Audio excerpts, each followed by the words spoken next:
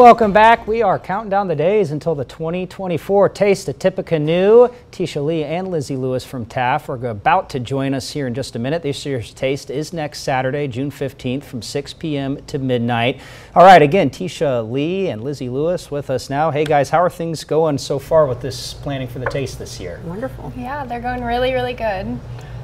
So we are actually coming up on it. It's going to be next Saturday, June 15th. And we are looking for volunteers currently. Tisha, do you want to talk a little bit more about that? Sure. Is the need there still for volunteers? Absolutely. Yeah. As you know, the Taste is a huge event and it takes a lot of people to help make it happen. So we do have some volunteers already registered, but it takes about 600 folks to make it all happen that day. So anything from earlier than the event starts to the wee hours of the morning when we're cleaning up. So, and there's a lot that goes on behind the scenes, like you said, before and after, clearly. So. So before the Taste, we spend all day setting it up. So we're going to need all of those volunteers to help us out with that. And then come the day of, we have about 32 vendors that are going to be showing up to serve the different, all the attendees and everything like that. So. And then quite a bit of teardown, I'm guessing, afterwards. Oh my goodness, yes. And throughout the event, we'll need help maintaining the space so we can return it back to the city in better condition than the way we found it. But we need folks to help with the ticket booths and also the gates, monitor our ice chests, as well as putting up banners and, of course, the cleanup. Yeah, absolutely. Yeah, and the ticket booths especially, I mean, those are super busy places as well. So, and anything else that volunteers could expect to do when they're there? And why volunteer, would you say?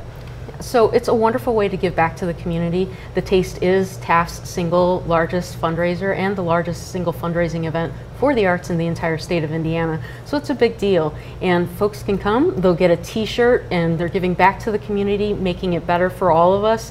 And they get into the event at no cost. So it's, I think, a win-win for everyone. And again, you know, our community is known for its volunteerism, and this is a great way to demonstrate that. Absolutely, it is. Okay, well, we got it coming up again. It's on Saturday here. It starts at 6. Anything, you guys, that comes to mind you want to point out maybe that's different this year that people can look out for? Absolutely.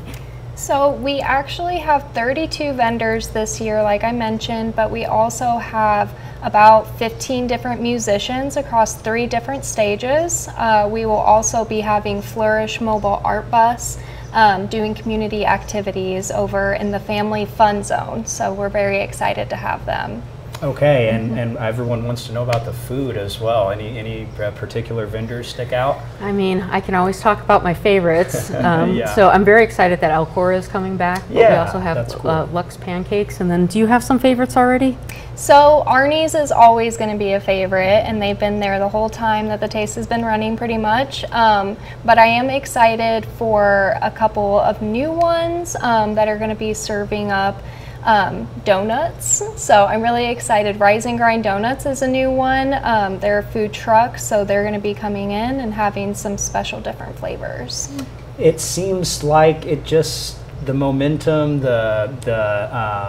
it attracts more people. It seems like every year. Are you expecting record crowds, anything like that? Absolutely. And with David's help, we'll have great weather. Right. So, and that's the deciding factor, you know, but come out, support the community and our local restaurants. Absolutely. Thank you, Tisha. Thank you, Lizzie. Hey, great segue there, too. We're going to check in with David. He can't give us the forecast maybe that far out, but we're going to check in with David now for a look at that.